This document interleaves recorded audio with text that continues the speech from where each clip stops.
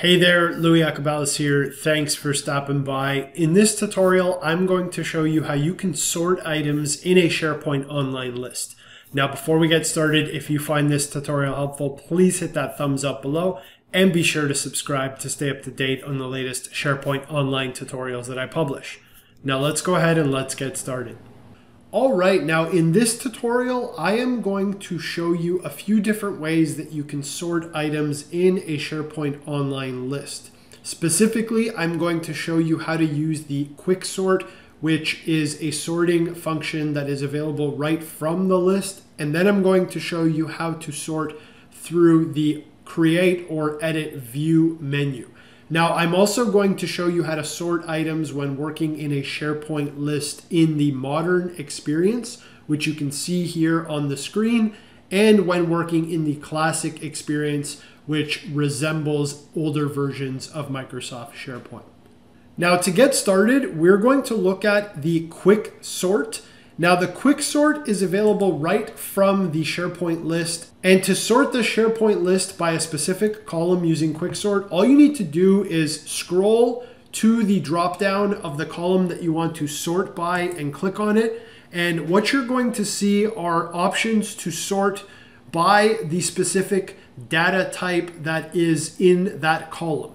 Now, this is context-based, so because invoice number is a number type column, you're going to see that I can either sort or arrange the items from smaller to larger in terms of their value, or from larger to smaller. Now, I'll just go ahead and click larger to smaller, and you're going to see that my list has now updated. And again, it is now sorting this list from the highest value in this column to the lowest value. Now, if I do the same thing on customer first name, because this is a text field, you're going to see that the quicksort is either sort alphabetically from A to Z or reverse from Z to A. So I'm just going to go ahead and click A to Z, and you're going to see again that this list will update and it's going to sort accordingly. Now, the last type of sorting that I'll show you using the quicksort is sorting according to date. So again, if I click on the drop down in my invoice date column, again, because this is context based, you're going to see the options are either sort oldest to newest or newest to oldest. Now I'm going to go ahead and sort from newest to oldest, and you're going to see here again that my list updates accordingly. So that's how to sort a SharePoint online list using the quicksort. Next, we're going to look at how to sort by modifying the actual view. All right, now I'm going to show you how to sort by modifying the view. And one of the big distinctions between using the quicksort and modifying the actual view itself is in the quicksort, as you'll notice, you can only sort by one column. If you want to actually sort by multiple columns, then you want to actually go ahead and modify the view to implement your multiple sort conditions. Now, to modify the view, what you want to do is you want to click on the drop down here that says switch view options. And from here, you want to click edit current view. Next, you want to scroll down to the sort group, and you can see here that it reads select up to 2 columns to determine the order in which the items in this view are displayed.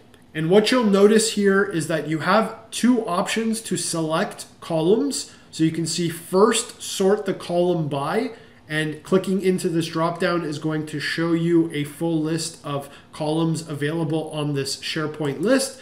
And then you can see the second option that says then sort by the column.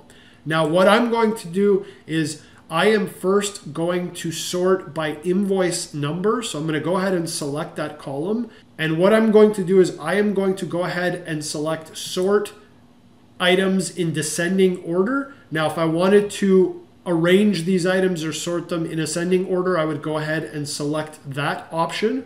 And then what I'm going to do is I am going to implement a second sort condition that is going to sort these by date. So I'm going to go ahead and select my invoice date column. And what I'm going to do is, again, I'm going to select show items in descending order. So again, this is where you can come to specify up to 2 sort conditions. Unfortunately, you cannot implement any additional sort conditions beyond just those 2. And you want to select the column and then determine whether it's in ascending or descending order for your first column and your second column if you wish to have those multiple conditions. Once you've done that, you want to scroll to the very bottom of this page and you want to go ahead and click OK. And so you can see here that my list has now been updated. You can see that it is sorting by invoice number in descending order from largest to smallest. And then you can see here that it's also sorting by the actual invoice date from the latest date to the earliest date.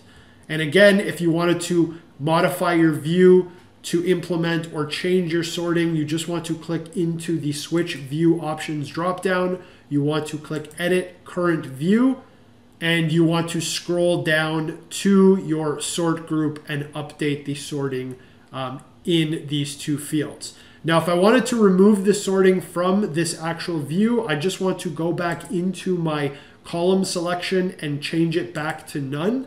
So I'm going to do that for the second column, and I'm going to go ahead and click OK. And you can see here that I have now removed the sorting from this specific view. So that was how to sort a SharePoint online list using the quicksort method and by implementing multiple sort conditions on an actual view in the SharePoint Online Modern experience. Now what I'm going to show you is how to use the quicksort and how to implement sorting when working with a SharePoint list in the SharePoint Classic experience. All right, so you can see here that I have switched from the modern SharePoint experience to the Classic experience, and you'll notice that again, the list sort of appears as if it were in a previous version of SharePoint. That is what the Classic experience is. I'll start off by showing you how the quicksort works when you're operating in this Classic experience. And truthfully, it's the exact same. It just looks a little bit different. So in order to sort from the SharePoint list, what you want to do is you want to hover over the specific column that you want to sort by, and you want to click on the little drop-down menu, and you're going to notice the same options that we saw when we were working in the modern experience. Now again, the quicksort is context-based, so it is going to show you the logical sort options based on the actual data type of the column. And given that my invoice number is a number column, my options are either to sort with the smallest on top or with the largest on top, ascending and descending order. What I'm going to do is I'm going to sort largest on top, and you're going to see here that it sorted from the highest value descending down to the lowest value. Next, if I click on customer first name, which is a text field, you're going to see I have the option again to sort this in alphabetical order, either from A to Z or from Z to A. I'll just go ahead and click A to Z. And again, you're going to see here that the column is going to update with that sort. And again, the last sort that I'll show you in the quicksort is sorting by date. And if I click on the drop down for my invoice date column, you can see here I can either sort this column in ascending order or descending order. And I'm going to go ahead and click descending order. And you're going to see here that the column has been sorted from the latest date to the earliest date. So that's how to use the quicksort when you're working in the classic SharePoint experience. It's exactly the same as when you're using the quicksort in the modern experience. And the last thing that I'm going to show you is how to actually implement multiple sort conditions by modifying your view when you're working in this SharePoint Classic experience. Now to do that, what you want to do is you want to click on the 3 dots here, and you can see when I hover over this, it reads click to open or customize or create views. Next, I'm going to go ahead and click modify this view.